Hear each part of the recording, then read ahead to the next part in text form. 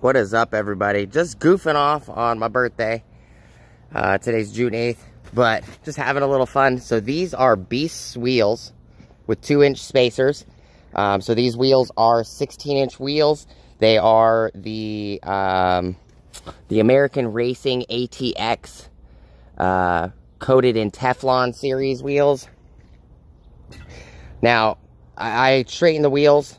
Technically, I have positive caster, so the wheel is actually pushed towards the front. So I only have like a 1/4 of an inch or 1/2 an inch max of steering wheel turn before it hits the fenders, or the bumper right here, and then the mud flap. But I'm not driving it like this. I was just curious. Wanted to see what it would look like.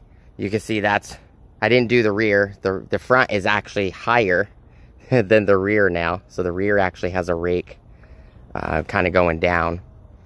Kind of going down like that. But 17-inch wheels on the back. Original tires. 17-inch wheels for the front are right here, and they're just street tires. These are mud tires. They do have 2-inch spacers so that the 16-inch wheels will clear the caliper. They do have a nice stick out. I would say, oh, what is that? About 2.5 inches of stick out is what I would say. Looks pretty cool. Yeah, you can't even see the rear wheel at all. But it is sitting on the ground. The floor jack's just sitting here.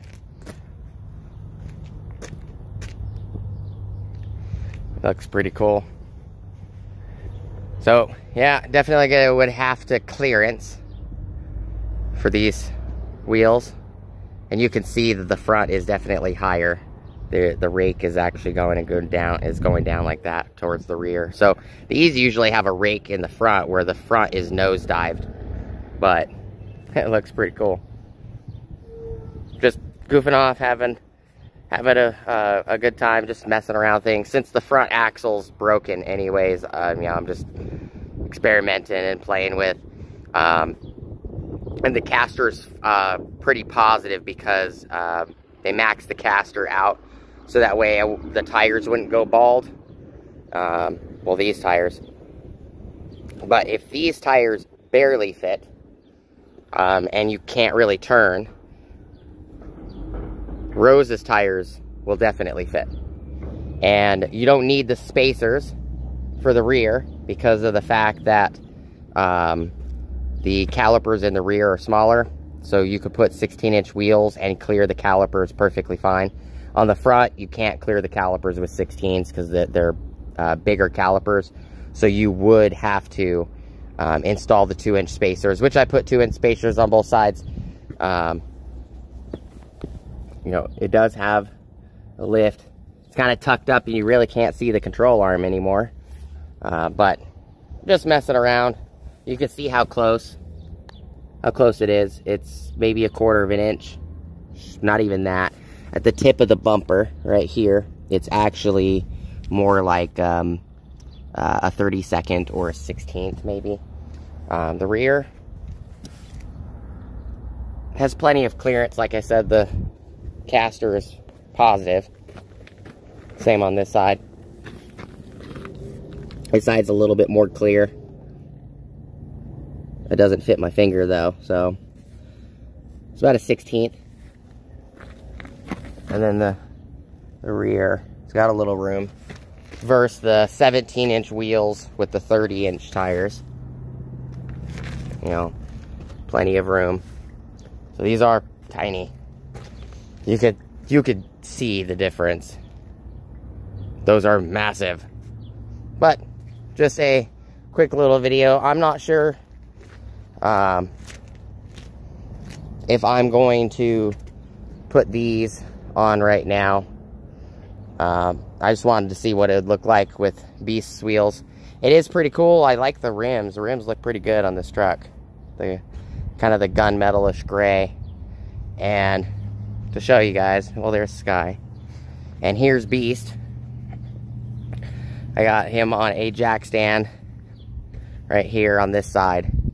And then I have floor jack just holding them up for now. I'm going to go put them back on. Here are those spacers.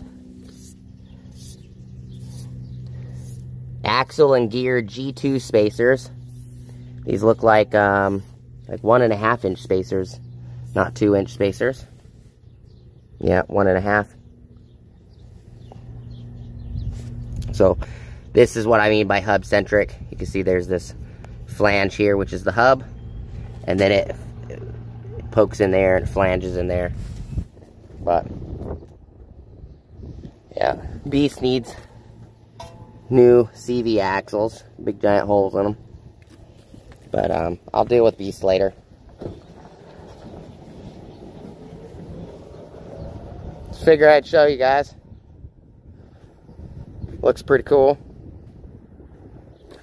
I'll give a shout out to Alex.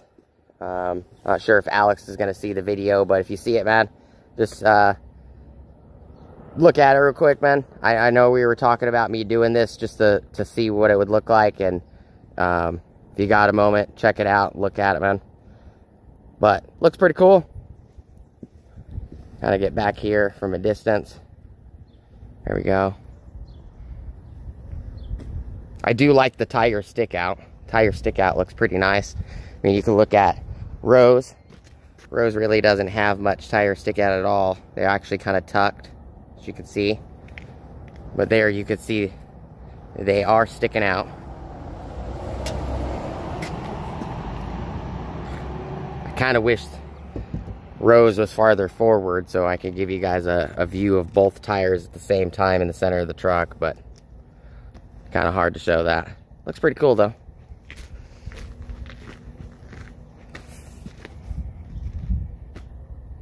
Just wanted to show you guys what I was experimenting with, playing around with.